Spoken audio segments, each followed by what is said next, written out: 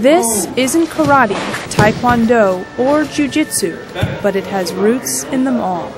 Phoenix, you do it.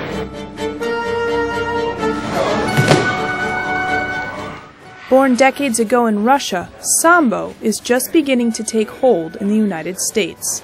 The reason I picked Sambo is because I was looking for an art that incorporated many elements of different arts, such as taekwondo, karate, jiu-jitsu, and I found that Sambo incorporates all the elements that I'm looking for to be more practical self-defense in regards to me being on the street as a person and also as a court officer in law enforcement. If you're on the street and you throw a guy and you're able to remain standing and you don't want to fight, this is your chance to get away. So one more time. Good, control. If you wanted to handcuff him, show me how you would do it. Remember, big step. Good, nice. Okay, beautiful. 95% of all fights end up on the ground. Sambo is an art that lets you fight off the ground. Sambo became Russia's mode of hand-to-hand combat after the Bolshevik Revolution. Soldiers were trained to fight in street clothes, disarm their attackers, and force them into painful submission. Later, civilians adopted it.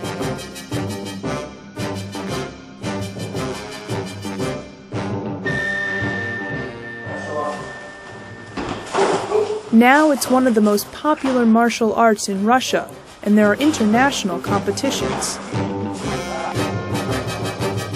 Vladimir Putin is a master Samboist, and Russian Sambo champion Fedor Emelianenko is considered one of the best martial artists on international fighting circuits. But Sambo's grip on the United States has remained weak, until recently. Hit, boom! Right into your grab. The reason that it didn't become popular here was mainly because of Cold War politics. Anything that was Soviet was bad as far as America was concerned. Light on your feet. Wow. Quick. The real change came in the early 90s when the wall fell and the Soviet Union fell and more immigrants were coming to America from Russia, and some of those immigrants were coaches. One of those coaches was Sambo champion David Rudman. Sambo is translate self-defense without weapon. I have not weapon, but my enemy can have it. Okay, and I should to win.